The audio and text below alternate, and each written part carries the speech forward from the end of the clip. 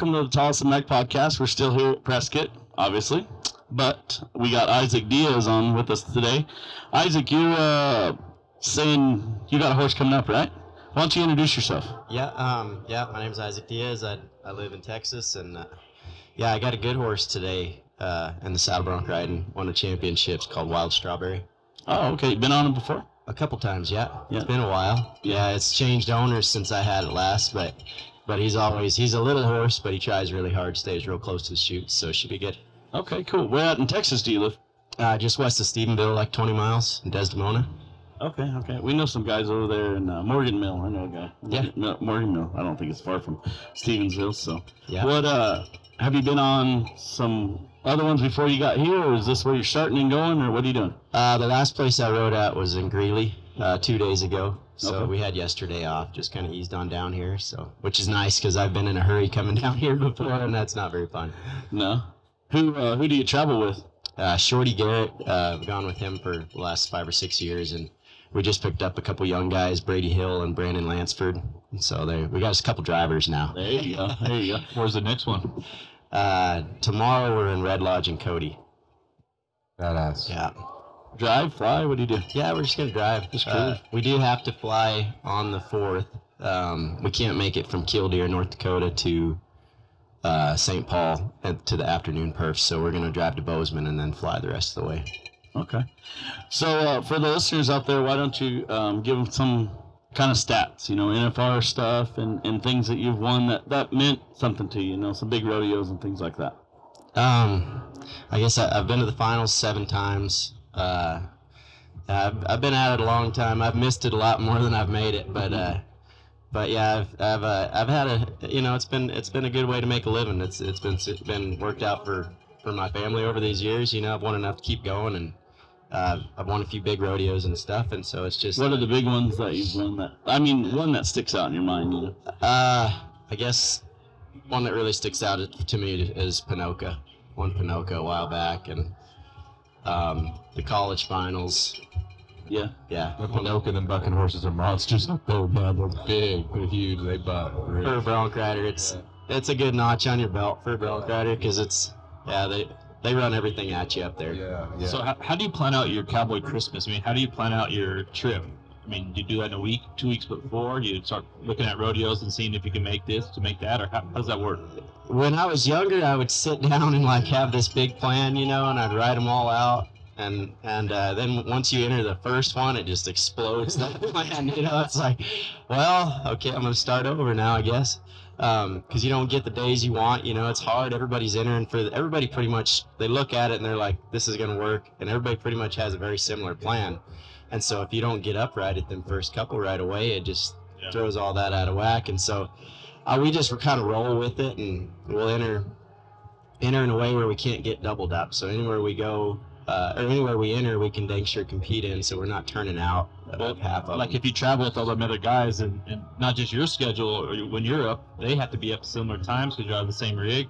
Yes, sir. Yeah, which Great. they let up to 4 of us buddy together, so they won't split us, which okay. that makes it more complicated as far as getting your performances too, because they got to take 4 of you instead of 1, Okay. so I it makes it didn't know that. harder. But So the PRCA will let you all get the same up at the same time. yes, sir. I got you. Yeah. Tell people too about when the draw comes out, and if you don't draw a good one and you don't think you can win anything on the horse, especially now later on in your rodeo career, like you might skip that rodeo, turn out that horse and go to another rodeo instead, right?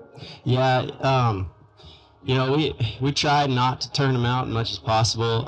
If they're a chance even to place low, we're gonna get on them, and especially this time of year, because whenever you turn out and you're bailing out on your crew, and so you're costing them more money on fuel, and it's harder driving for less guys, and so as long as it's not anything that we know most of them, and there's a rap sheet on most of these horses, so as long as we know it's not something that is going to hurt us, even if it's just something that is just a little weaker but good to ride, we'll get on him, and because you never know, you can get a re-ride and get something good too. So Right. That's kind of the timed event. You draw an hour before the rodeo, and the rough stock you get. How long is it? Usually it's 3 days before the first perf. Okay. So you got kind of an idea what you got. And you can probably kind of call around, and if you don't know them, I mean, I'm sure you know them. These guys all most got of them, videos but- too. They'll send each other Yeah. videos of the Yeah. horse, and it's pretty neat to watch. I'm a roughie at heart, you know what I mean? Yeah, I want to be a you pro always rider. have been. Just, You always have been. I just rope, but anyways, I kind of, you rope as well. Like that's another reason why I'm a fan of you, and kind of made the finals a few times together and stuff. But man, you like to rope a lot. I'm a little different caliber than you. No, that's cool, man. But no, I do love it. Yeah, Yeah, when I get done riding broncs, I'm gonna, that's all I'm gonna do. Not competitively like at rodeos, but You're damn good with a young horse too, and you train horses pretty good. So like that's, Oh, that's yeah. kind of a.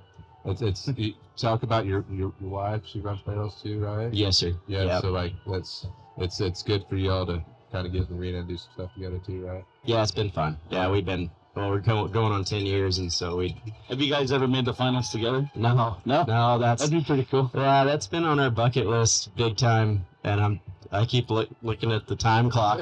Like, Vinny, I know you got as long as you want, but I'm coming up on my last few years. Those could make it into their 60s. You need to start kicking a little harder. No, she hadn't even been rodeoing hard for several years since her good mare got hurt. But she's got a colt out of that mare that she's seasoning right now. It's a 6-year-old that looks promising. So hopefully she'll be back on the map soon. Is she out rodeoing anywhere right now? She's up in Delphiche in the morning. So she's in the Badlands circuit because she's from North Dakota. Okay. So she's just going to those circuit rodeos this year. Oh, cool. And Yeah. trying to get some seasoned up. Yes, sir. Yeah, hopefully next year she'll be able to get qualified, or she'll get qualified this year for the winter rodeos and be a little more out and about next year, I hope. Oh, cool. Yeah. Will you guys get to travel much together, or you just kind of see each other in passing, or? We try as much as possible, like say for instance like the Utah run where everything's kind of close, we'll do it that way. It's hard for us to enter together like all year, Yeah. just because it's so much more costly for my side of it, where I can rodeo for a fraction of the cost as her, and then I can go to 3 times as many rodeos, and so I'm not saying that not trying to say where she's holding me back, but like she'd keep me from entering enough to be competitive. if Oh that yeah, makes like sense, you'd ride your horse and need to wait. The tiny Instead of jumping in a car. Yeah, well, she might run 2 or 3 times in one spot, and we she could might get in the slack and not even Exactly. first, right? You know what I'm saying? So it's hard. It's hard. It's hard, but we try to as much as we can because Yeah. I don't like being away from my kids no more than anybody else. So. Right. How many kids you have now? 2. Two kids. That's pretty neat, right? Those are your gold buckles right there. Absolutely. Yeah. How old? They're 4 and 2. Yeah. So they're at the free age right now. Yeah, yeah, they're a lot of fun. Yeah, Whitley is all my daughter. She's 4 years old. She was all upset yesterday because she saved a little kitten in the barn the other day, and she was bottle feeding this kitten, and she come home from a friend's house yesterday, and it didn't quite make it. So we had a rough day over FaceTime yesterday. Pretty rough day over there at the ranch. Part of being a ranch kid, right? You learn that Yeah. pretty fast. Yeah. Yeah, and you kind of have to learn some of that stuff the hard way, I think. Yeah, but that is when they get fun, right? Like that age. Like I got some nephews, like my nephew Cruz. Man, when he was little, I sure liked him a lot, but man, they're not really fun until they're like 3 or 4, and they get a little personality to them. And Did you play any sports Yeah. whenever you were a kid, or just rodeo? Yeah, I played baseball all the way up to high school. I played for a long time. I grew up in South Florida, so baseball was, Yeah. it was pretty happening down there, and so I love Diaz that. too, you know what I mean? Yeah. You gotta either be a UFC fighter or a baseball player, and I'm going to be a fighter, that's for sure. yeah, you ever get to meet the Diaz brothers? No, I know. I need to reach out, We have the same skin I'm tone. I think they'll think I'm their cousin. Yeah, I'm the third Diaz. Yeah. That'll be pretty slick. After this one, got any big ones coming up, or kind of what you run, or? Yeah, we'll go to Cody and Red Lodge tomorrow, and then we go to Mandan and Killdeer, North Dakota the next day, and then St. Paul on the 4th, and then we got a couple days off before Calgary. So Any draws right now that you got kind of looking forward to the next couple days? yeah, I'm excited, man. It's I've got a couple that are just good to ride, and then I got a chance at first on at St. Paul, Nice. and Good rodeo. Mandan, and Killdeer actually. So it's good to have them ones like those confidence boosters in between. Okay. You know, because if you just get throttled one day and then you have your best one the next, it kind of, you know, it plays on, you know, it's no different than kind of reading the line a little different in the team rope, and, you know, you get into second guessing yourself. Keep a rhythm too, right? Yeah. Riding one every day, 1 or 2 a day, keeps the guy sharp, right? Yeah, absolutely. Yeah. That's my favorite. Like I said, this is my favorite time of year. The next almost 3 months, man. The guy gets to rope something, or like in your case, you get to ride something, you know, pretty much for a month. You're going to go for 30 days. It's going to be 25 or 27 of the days you're going to be doing something. Yeah, it keeps you sharp. And, I love that part of absolutely. this season. Keeps you sharp and keeps you firing. Yeah. And if you're in a slump, you don't really have an excuse not to get out of it. Just You got another chance the next day. So you got a good mindset too, and I think we were talking to a handful of people, you know, young guys yesterday, Kincaid Henry and Clay Cherry. Man, they're 20 and 21. Yeah. Just mellow, having a great time, and I think the younger generation are kind of figuring that out about mentally. You know, if you have a bad run or you get a bad ride, just shake it off. Come back to the next one. I was a little different. I lived and died on how I did that day. You know, if I did good, I was happy. If I didn't do good, I wasn't very happy. But I'm with you. I've seen the transformation just in how people handle themselves. From like when we started, you know, we started about the same time. I think you might have, like, we were right in there at the same time. And, but yeah, I mean, every sport evolves, right? So, I mean, yeah, the mental state of everybody, and then just the horsepower and everything is getting better and better. And the money, I mean, everything's getting better. looking forward to the future of the game. Yeah, absolutely. Speaking on that horsepower, what's kind of your top 3? Maybe not even going right now, but just top 3 all-time bucking horses that in your mind. My all-time favorite is Medicine Woman, Frontiers. I got to get on her 3 different times, and I think the best horse right now, in my opinion, is she was the bucking horse of the year in the bareback riding. It's called Explosive Skies of Calgary's. Yeah, I think Clayton was talking about that. Yeah, I'm sure he's been on her before.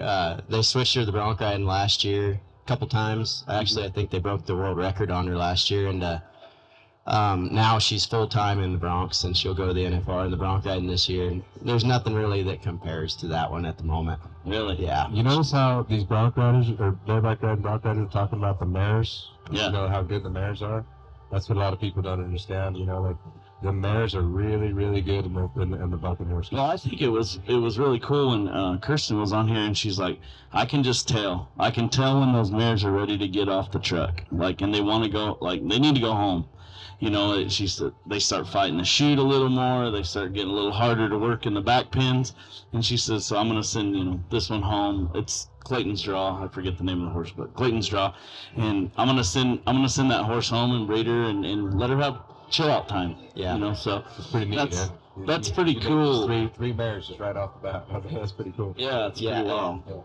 Yeah, it's no different. I mean, I'm sure you've noticed that in a lot of the timed events as well. Like, I don't know, me and my wife both think that mares just try hard. I think so. Yeah, I agree. I do too. So sometimes there's a little bit of nonsense you got to get through, but they're gritty. They try They're hard. smart. They pick it up. Yeah. You know what I mean? You show them a bad habit, they're going to pick that up real fast. So you have to be careful Yeah, with no the mare, doubt. You know what I mean? Yeah. Well, I think we better let you go get on one and spur one down, huh? I'll head from here and start stretching these old bones out, I guess. That's why it's so good. I'll tell you, these guys, man, it's just awesome. He's always been that way ever since I've been just happy-go-lucky, just happy. Just climb on a horse, just spur. Yeah, I mean, That's just awesome. You know what I mean? I'd be so nervous and yeah. you know what I mean? I'm definitely a fan of your style. Like when you watch you ride bucking horses at the finals and stuff, or wherever I get a chance to watch you ride. You got that style where your arms way out in the front, and if them horses give it to you, I mean, it's picturesque. You know, it's what rodeo is about. You know, I like that style. So I think you're doing a great job. I tell all my friends, as long as they don't get out of time with me, I do pretty good. All right, man. We'll go stretch out, and we'll be watching you spur one down. Appreciate you coming by. Thanks, I Mike. appreciate it, yes.